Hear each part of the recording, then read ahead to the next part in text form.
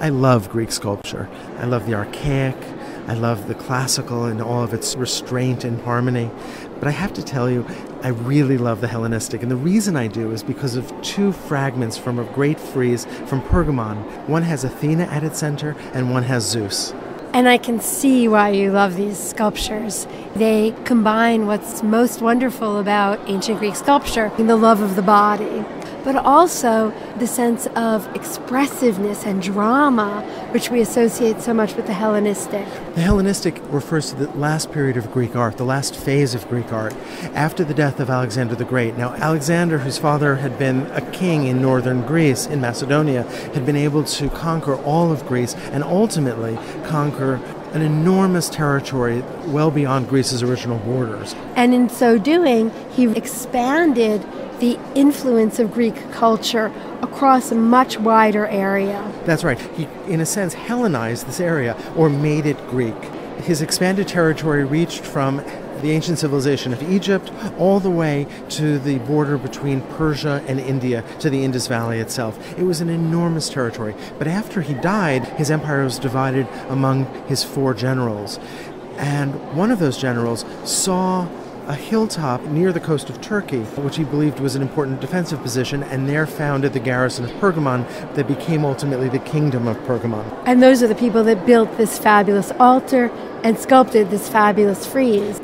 So what's going on here is a battle between the giants and the gods and goddesses of Mount Olympus. We're witnessing a celestial battle of enormous proportions. This is the great mythic battle where the giants battle the Olympian gods for supremacy of the earth and the universe. So let's take a close look at it. Let's start with the fragment that has Athena at its center. She is graceful and beautiful even as she battles a ferocious giant, a titan.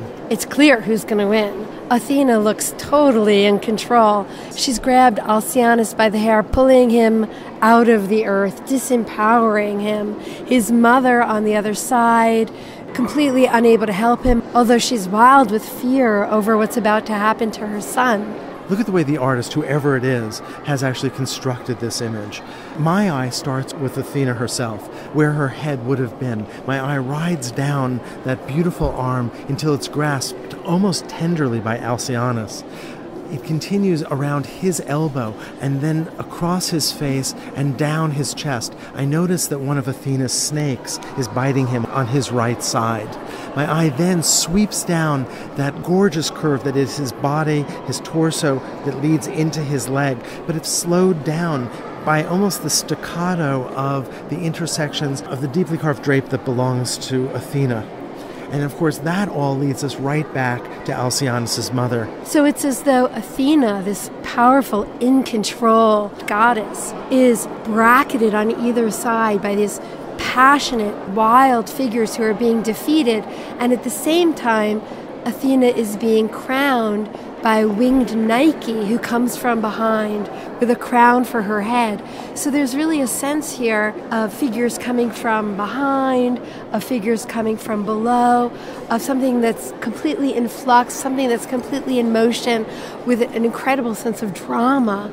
It's as if the entire surface of this marble is swirling in a kind of counterclockwise motion around Athena's shield, which is at its very center. It is full of diagonals, which activates the surface. It is full of the deepest carving that creates this brilliant contrast between the highlights of the exposed bodies and the dark shadows behind them.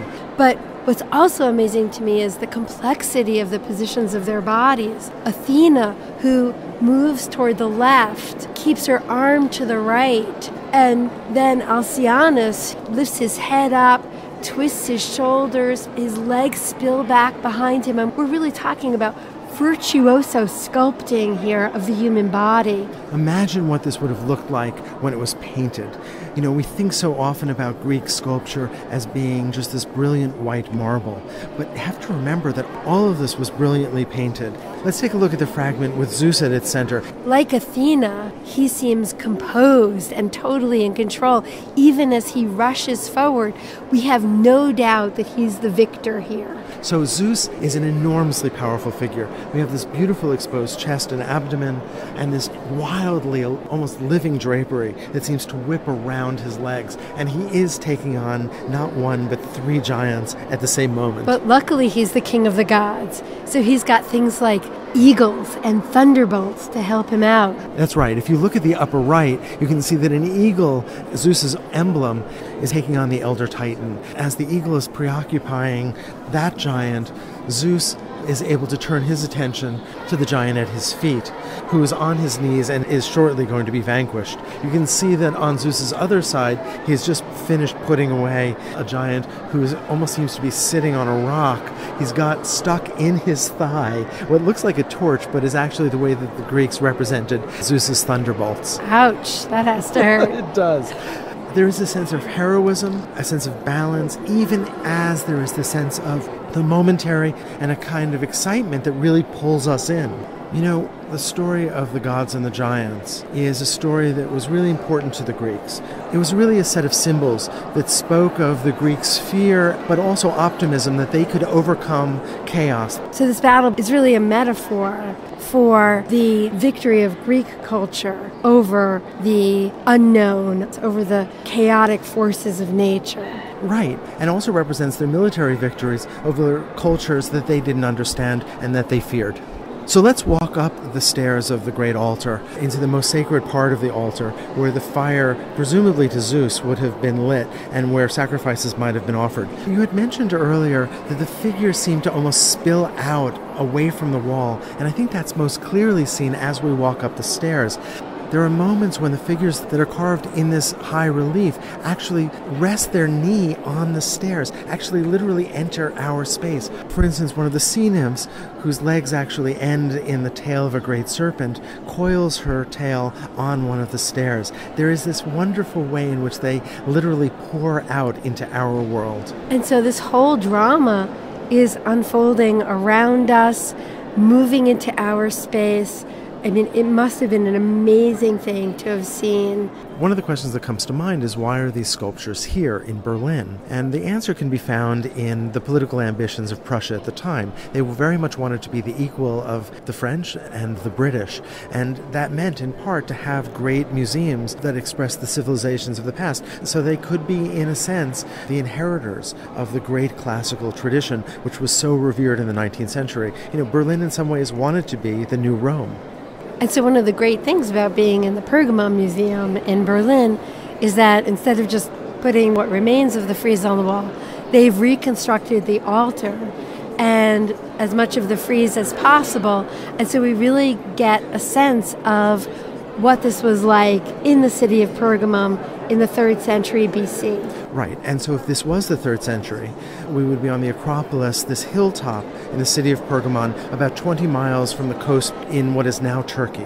We would walk up this hill and we would find the altar of Zeus surrounded by a great library that is reported to have had 200,000 scrolls, a garrison for soldiers, a royal palace for the king. And so this whole drama is unfolding around us, moving into our space. I mean, it must have been an amazing thing to have seen in the 2nd century BC.